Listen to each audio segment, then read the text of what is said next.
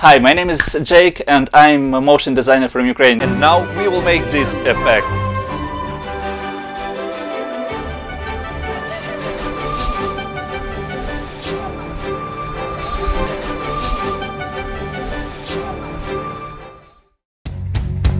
But first, I want to tell you about my own karaoke titles toolkit, with over 20 unique styles and easy way to use it even for beginners. Best part, if you've seen somewhere cool styles of karaoke titles, you can write me to this email and I'll make update with styles which you want.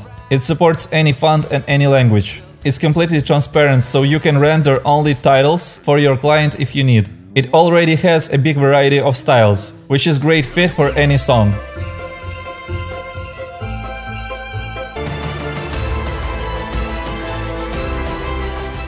You can even use your own photo as bouncing ball to make it more fun for your audience. It has 3 main controllers: slider for timing, color pickers for colors to personalize your look, and checkboxes for styles. And also, you can use your own logo. And that's still not all. You can also combine multiple styles to make vibrant and interesting to watch your own unique karaoke titles. Link to my karaoke titles toolkit is first link in description to this video. And now, let's get started.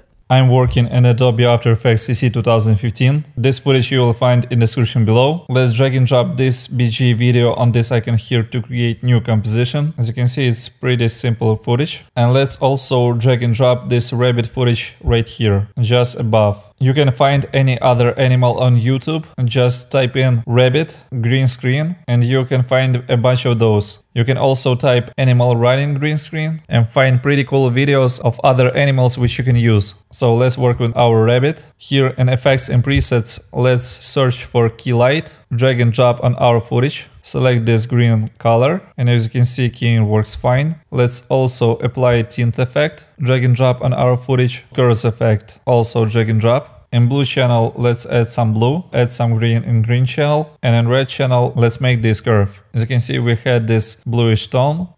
Press S on keyboard to change scale. Let's make it smaller to about 62%. And now let's mesh our movement. So as you can see, I'm looking at rabbit at this point in time. Go to View, Show Rulers. Let's drag one here to his paws right here. It will help to create a believable motion. So let's press P on keyboard and create our first keyframe. Press F9 on keyboard to make it soft animation. Then skip few frames just about when our rabbit is about to jump and move her over to our ruler. Then skip few frames to the point where he's touching the ground and move her over here. Let's also move our ruler. Then again skip few frames just before he's about to jump and move her over to our ruler. And repeat same steps a bunch of times, as also at the beginning. So now as you can see, we have pretty cool motion. We can also have some issues with our keying. We can fix this by opening this screen mat and click black. Let's set it to 10. As you can see, now it works fine. We can preview this. Okay, it looks good. Now select our rabbit layer and go to Layer Pre-Compose. Let's leave it at rabbit. Click here to move all attributes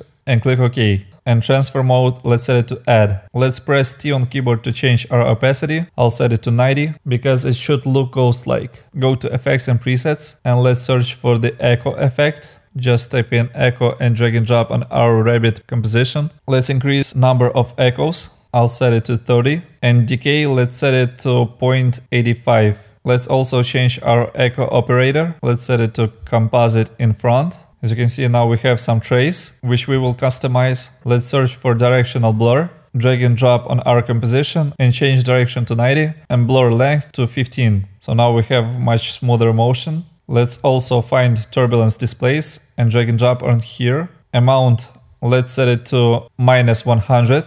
Size, let's set it to 50. And let's also animate our offset turbulence. Let's create keyframe at the beginning and at the end, let's set it to -600.